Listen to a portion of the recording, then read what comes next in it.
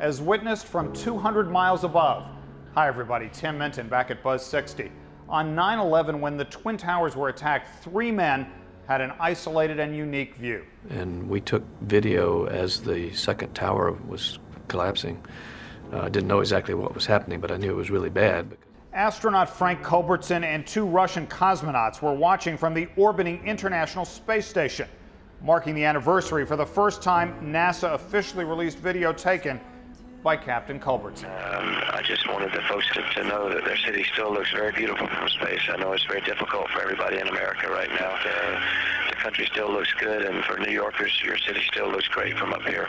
Reassuring words you could have heard at the time on NASA radio. The surprise now for many people is there's still a fresh look at that day 10 years later.